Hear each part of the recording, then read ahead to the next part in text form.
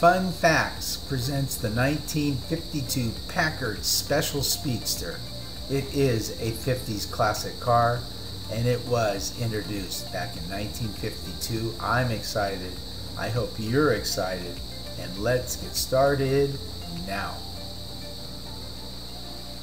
The 1952 Packard Special Speedster. In 1952, Packard's director of styling, Edward McCauley, and chief engineer Bill Graves were searching for Packard's new design direction, and they came up with this special speedster.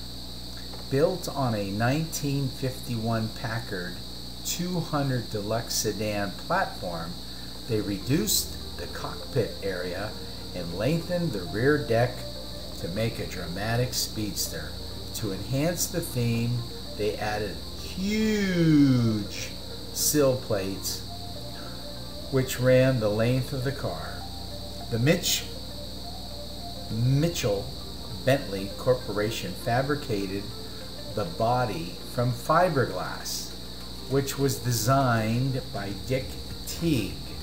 It was also the first Packard to use a wraparound front windshield, which would reach production by 1955. Numerous design details are unique to the Special Speedster, and many of the elements, such as the hood and wheel wells, which were used on the later Packard Caribbean.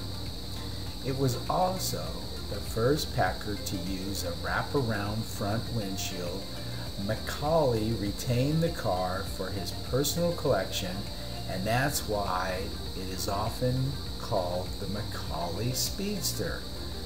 To further the car's performance pedigree, the McAuliffe supercharger was fitted to the 359 cubic inch Packard Inline 8.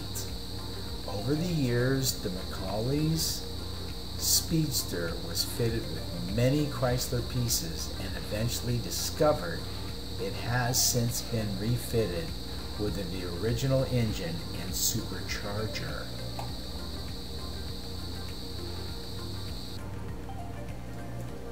The restyling of the 1951 Packard was managed by John Reinhardt, who became the styling chief in 1947.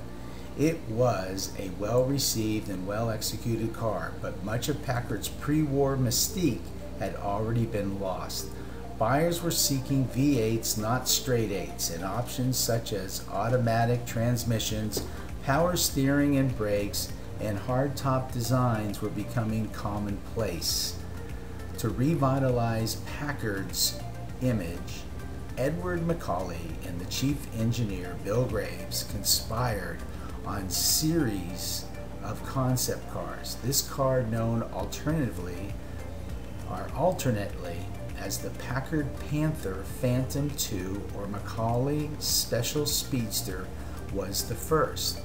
It was based on a 1951 Packard 200 Deluxe sedan. The major modifications were the shortening of the roof and the lengthening of the rear deck. This one-off vehicle is powered by a supercharged straight 8 and has early rear window wiper and sports dual exhaust. Originally conceived for a sportsman, the additional space could carry hunting gear or serve as lodging.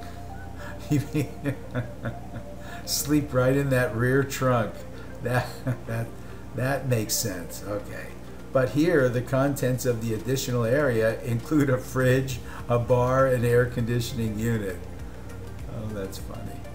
The president of Packard, Edward McCauley, had several Packards built for his personal use starting in 1933 with his brown bomber.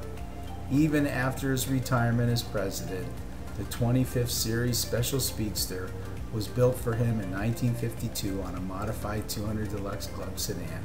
It had an 8-cylinder engine on a chassis with a 122-inch wheelbase, and it encompassed several custom features that would be repeated on the Packard Pan American and later the Packard Caribbean.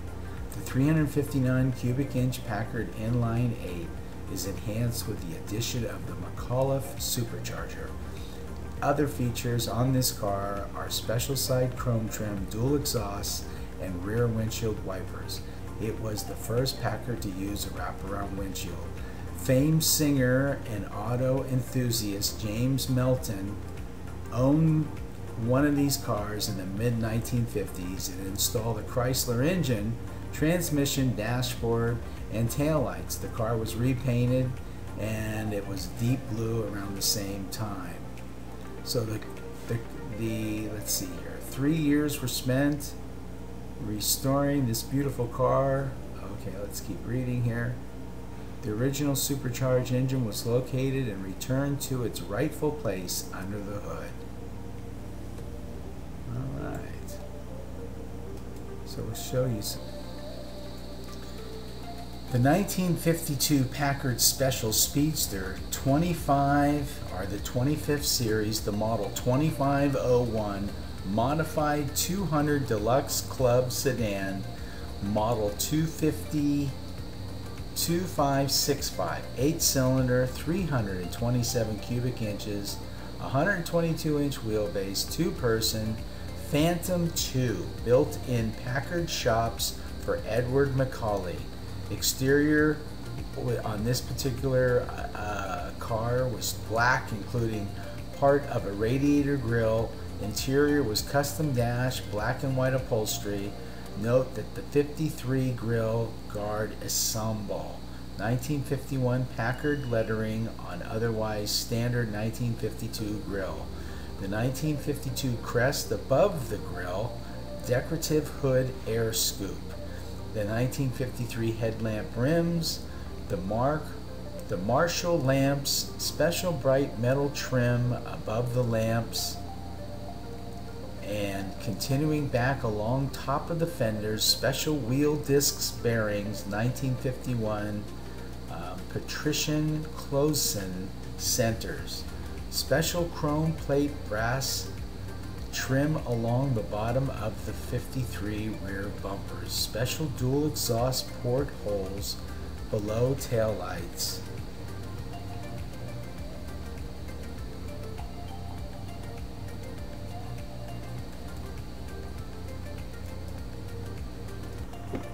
Okay, well, if you found yourself this far into the video, we'd certainly like to thank you for taking the time out of your day to watch our video. If you like our video, please give us a thumbs up, because it really does help our channel. And if you like our channel, please subscribe, because we'll be doing all of the cars in the 1950s, the 1960s. We'll be doing all of the muscle cars, the hybrid cars, the sports cars.